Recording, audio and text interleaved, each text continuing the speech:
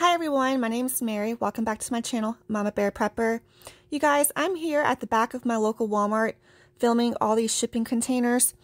Lately, I have seen several videos on this topic, but the main two ones that most of you are probably familiar with are the channels Bushcraft Family and Lake Fairy Prepper. They also have videos on this. I will try to link down below in my description. But y'all, there's rumors about what's going on with these shipping containers. Some are saying they're stockpiling for the next lockdown, or they're stocking up because of inflation.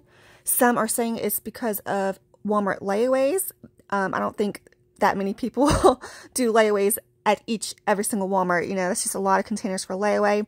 Some are saying it's for the holiday seasons, you know, Black Friday.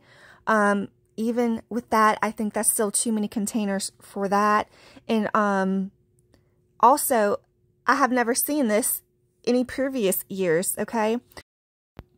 You know, Lake Fairy Prepper, in her video, she posted a really good article about, you know, it's probably Walmart is just leasing thousands of containers for their own use rather than sharing with other retailers.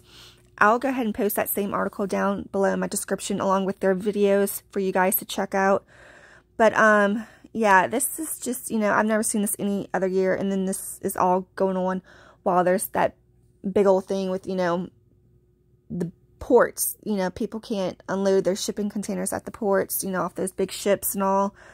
So this is probably what's going on with it, is all these shipping containers that Walmart is now leasing for their own selves rather than sharing it with other retailers, like that article states. I'll try to put a little screenshot of that right now.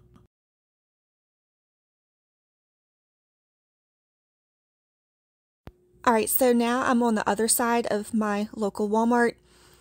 As you can see, to the left side of the screen, there's more containers along the building right there on the side. And now I'm just going to go ahead and keep on being nosy while I'm here. You know, on the right side is my local Sam's Club, and then on the left is the Walmart. Back here, there's also more of those shipping containers. As soon as I turn the car around, you can see. But, yeah, there we go. There's some more down there. I just didn't want to drive down that back alleyway because I didn't want to get stuck and have to turn around and back up.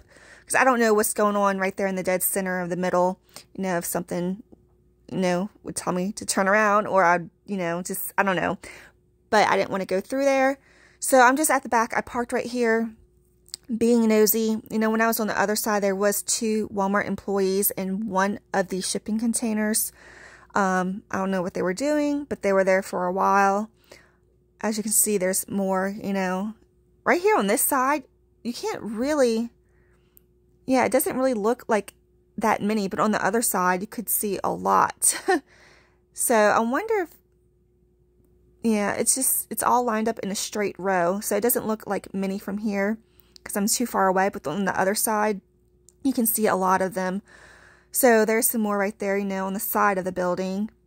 As I'm leaving here, I noticed something unusual to the right of the building. This is the front of the Walmart now, is that they have that big truck unloading. Y'all, I have never seen a truck like that unloading in front of Walmart.